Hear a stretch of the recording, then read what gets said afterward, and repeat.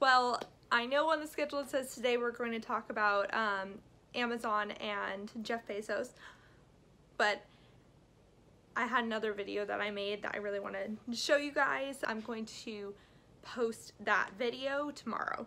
So sorry for the inconvenience. I just want to give myself one more day to make sure that it's well done for y'all. But I have a topic that has been heavy on my mind that I just wanted to talk about today. Hey y'all, it's Becky here from the Beckisphere, and welcome back to my channel. If you're new here, hi, my name is Becky, and every Monday and Thursday, with some other videos sprinkled in here and there, we talk everything about the climate. The problems, yes, but the solutions, yes. So if that sounds like something you would be interested in, go ahead and click that subscribe button, hit the like, share, comment, all that good stuff. So, confession, I kind of started to write off conservative voices in my thinking of climate change solutions, which sounds completely ridiculous because anyone who wants to actually solve climate change knows that everybody needs to be at the table. So that doesn't make any sense, but hear me out on why that ended up being the case. So for a little bit of context, I'm 23 and I grew up in California.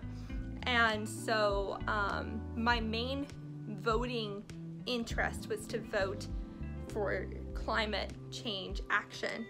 And so my first election that I was able to vote on was 2016, which was between Hillary and Trump. Now granted, Hillary was not as big on talking about climate change as like Biden is now, but between someone who actually believed that climate change was real versus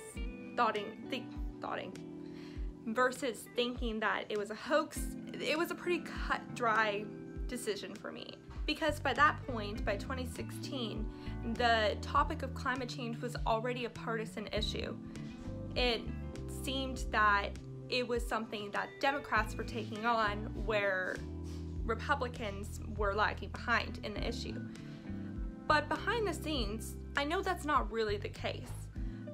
I think there's an equal balance of Democrats and Republicans who both believe that climate change is a really big issue that we need to talk about and we need to do something about quickly.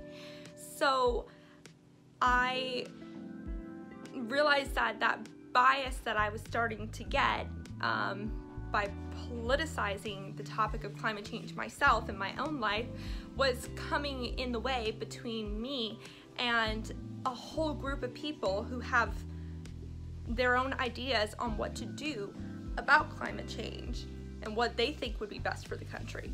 But as I've started to read the next book in our climate book club series, which is called Climate Courage, one of the things that they talk about is that we need to get past it being a partisan issue. And on my part, having this platform of the Beckisphere, I realized that it's part of my responsibility to make sure that I am getting information from all sides, as long as the information is reputable and fact-driven.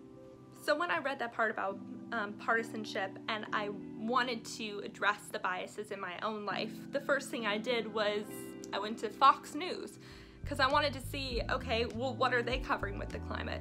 To be honest, I had looked at them before in like 2018, and they really don't talk about climate change much at all, and when they do, they mostly try to delegitimize the topic. So I have a pretty low expectation, honestly, of how they cover it. And unfortunately, for the most part, it hasn't changed that much. They really don't cover climate change very often at all, and when they do, it's acted as a skeptic issue, and they don't really support any solutions. As Americans burned to death, people like this swung into action immediately. They went on television with a partisan talking point. Climate change, they said, caused these fires. They didn't explain how exactly that happened. How did climate change do that? They didn't tell us, but they just kept saying it. In the hands of Democratic politicians, climate change is like systemic racism in the sky. You can't see it, but rest assured it's everywhere, and it's deadly. And like systemic racism, it is your fault. The American middle class did it. They caused climate change. They ate too many hamburgers. They drove too many SUVs. They had too many children. A lot of them wear T-shirts to work and didn't finish college, and that causes climate change too. And worst of all, some of them may vote for Donald Trump in November. And if there's anything that absolutely, definitively causes climate change, and literally over 100% of scientists agree with this established fact, it is voting for Donald Trump.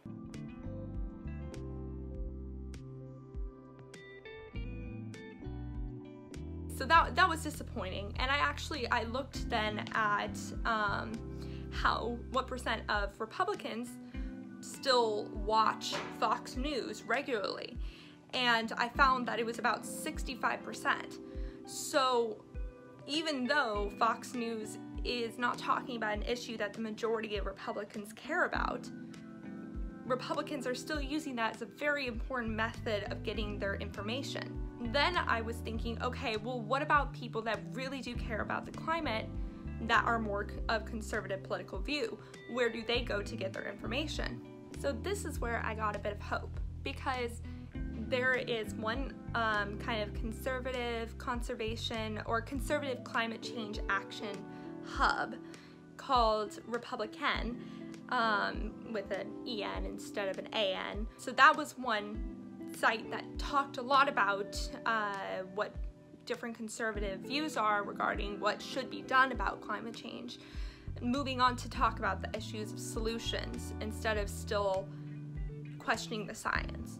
And the other site that I found interesting as well is the American Conservation Coalition, and that's another one that's run by mostly conservative, mostly millennial people, and they have really good factual articles and discussions around climate solutions.